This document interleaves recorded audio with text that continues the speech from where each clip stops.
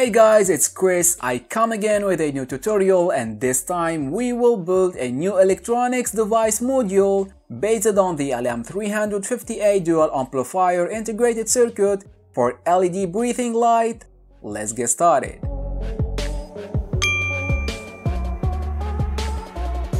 Before moving to the project details, I want to tell you that the circuit we are about to produce exists on some web stores, but I don't really like the available circuit designs in there, so I decided to make my own one. As I mentioned in the video intro, today's circuit is based on the LM358 operational amplifier, configured as multi-vibrator to produce a feed-in, feed-out lightning control through its dual integrated amplifiers by producing its own input signal with the aid of an RC feedback network connected to the inverted input of the operational amplifier and a voltage divider network connected to the other non-inverting input.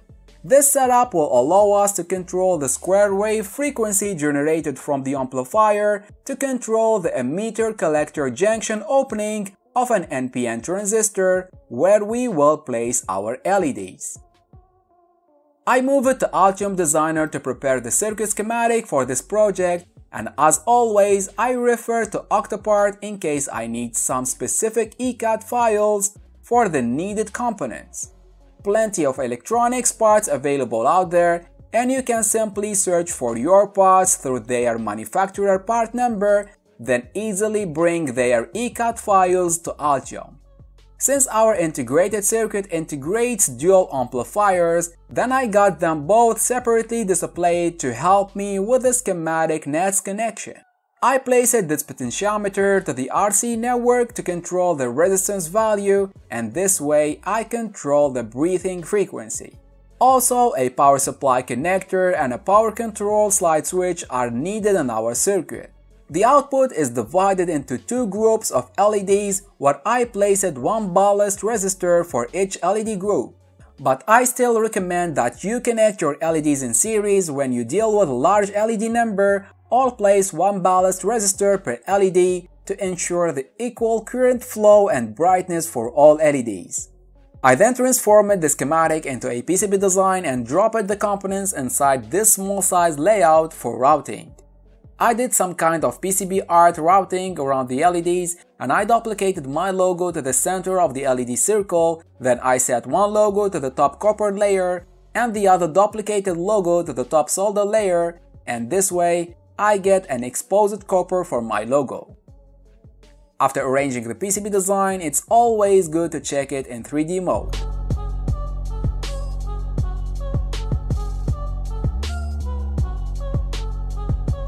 In order to produce my circuit board, I generated its related Gerber files, then I moved to GLC PCB where I uploaded them, and I select the purple solder mask color for this project. 6 days later, I got my printed circuit boards very well manufactured and delivered to my door, and here is how it looks.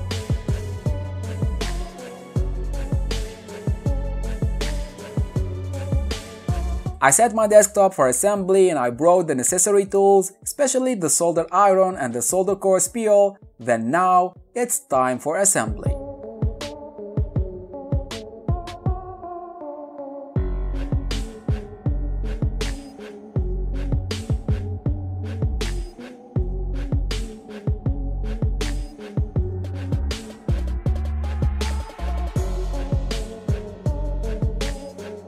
After completing the circuit board assembly, as always, do not forget to clean the board with some flux removal solvent, and here is the circuit board ready.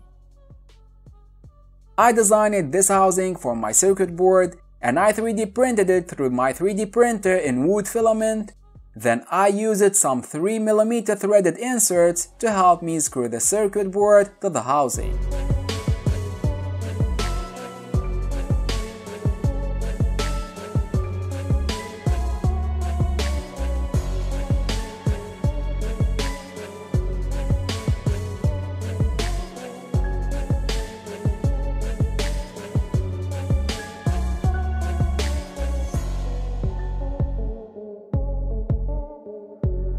Now everything is okay to take the 12-volt power input. Once I turn on the device, the LEDs start on breathing, and I can control the breathing speed through this rotary potentiometer, and this way we successfully completed our project. You can also power the circuit using a 9-volt power source like battery. I'm also designing an SMD version of the same circuit, and it will be much smaller than this version, so stay tuned for the next video. That's it for today, guys. Do not forget to subscribe to my YouTube channel for more electronics videos. One last thing, make sure that you are doing electronics every day. It was Chris. See you next time.